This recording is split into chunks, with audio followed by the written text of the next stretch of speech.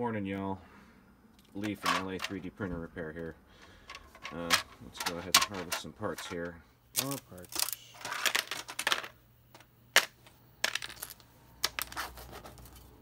So I printed up some Mark 3S extruder parts, including the MMU variant parts.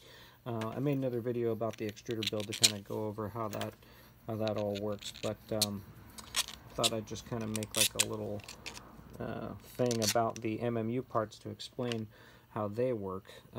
So let me just put this together real quick, and then I'll talk about what's what and what the differences are.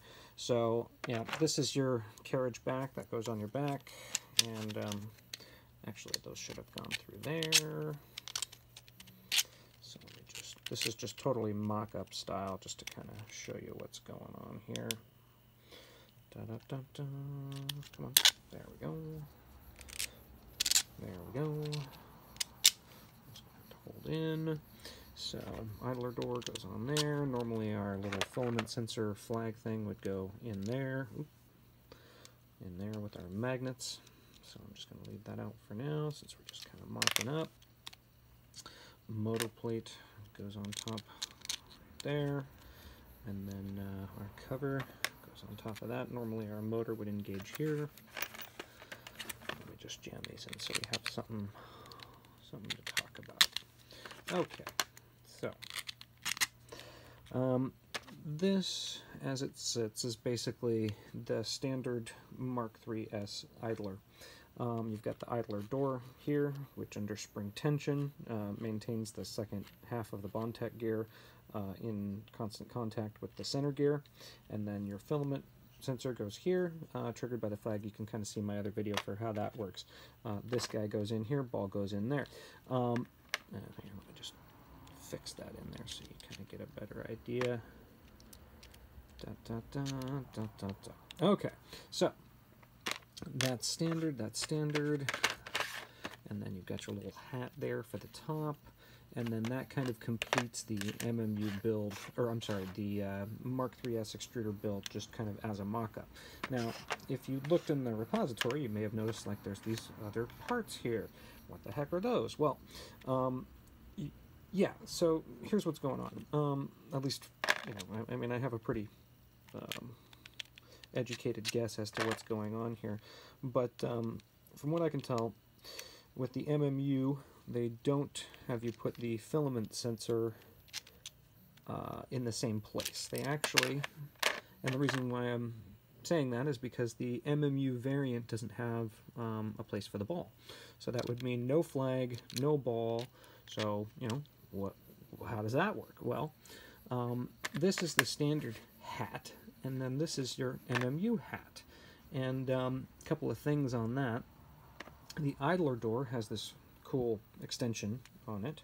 So if we put that into place, we'll see that that kind of rides proud. Okay.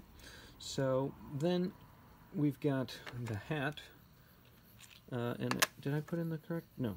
Oh, yes, I did. Okay. So, you know, the other piece has no place for a ball. It's just got a line straight through. So I've put that in place. We've got the idler door with this little flag, and then we've got the little top hat. Okay. You notice we've got our idler door with this little flag that kind of swings in and out. And then this part, which has a really delicate wall. I have a feeling that they're going to be adjusting this part very quickly. But anyway, that fits over the top of the house.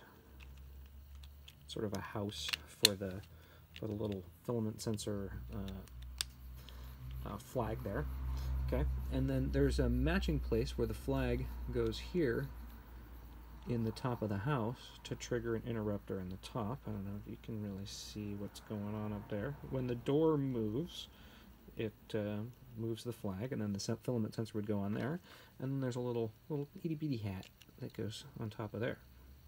So what does this mean? Well, what it means and what I predict is that they're going to be making an auto-calibrate for the MMU. Because one of the issues before was, you know, unless it's perfectly calibrated, you get a little bit of grinding on the back end while it's sort of caught by the actual Bondtech drive gears. So, you know, by being able to detect via the door deflecting when the filament enters, they're going to know interactively the machine will know when the filament goes loaded from the MMU hitting the drive gears.